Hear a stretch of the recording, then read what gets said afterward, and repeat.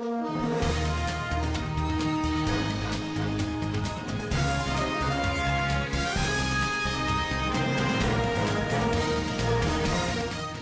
14 CCC MPs he recalled and who are contesting their recalls, according to the party's self-declared interim Secretary General of the Sengizo Tshabangu, a dissident CCC.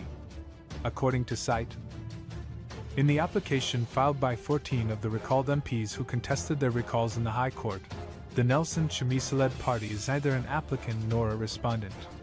Tshabangu, who had them recalled, Jacob Mudenda, Speaker of the National Assembly, and the Zimbabwe Election Commission ZC were named as respondents by the petitioners. Tshabangu claimed in his notice of opposition that the recalled MPs should have listed the CCC political party as an accompanying co-applicant or, at the very least, included it because their application implies that he is a forger. He stated, "This application is critically flawed and should be rejected because it fails to name the political party that is in charge of recalling the candidate." According to Tshabangu, the recalled MP's request for declaratory relief is actually a veiled request for the Speaker's decision to recall them, as well as his position.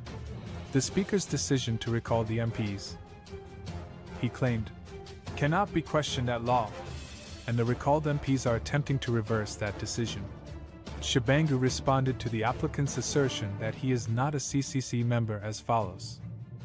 "The applicants have claimed that I am not a member of CCC, but they have not provided the Constitution or any other documents that would attest to or demonstrate whether I am a member or not, as well as whether they are members or not. Also, they failed to include the pertinent documentation proving that I am not the Interim Secretary General and that this job does not actually exist. Additionally, they have not provided any justification for the lack of their membership cards, membership registers, or attachments. Their pleadings fall short of establishing their case in the absence of such. This turns into a standard factual disagreement that cannot be settled on the basis of the application and should have been foreseeable by the applicants." Tshabangu asserted that he had been appointed alongside others as a designated official and provided supporting evidence as Annexure ST2 to support his claim. According to him, the recalled MPs rely on letters reportedly written by Nelson Chamisa, president of the CCC, who is purportedly speaking on behalf of the CCC.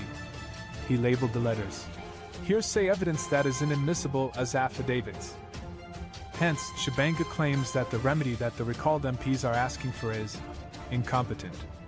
He stated, "The relief requested aims to invalidate my acts instead of the party's actions, even though my authority and actions were drawn from the party. According to Section 129K, only the party has the authority to recall. An interdict against me, the Speaker, or ZC is ineffective and, even if it were to be granted, would have no bearing on the situation without an order reversing the party's conduct or interdicting the party."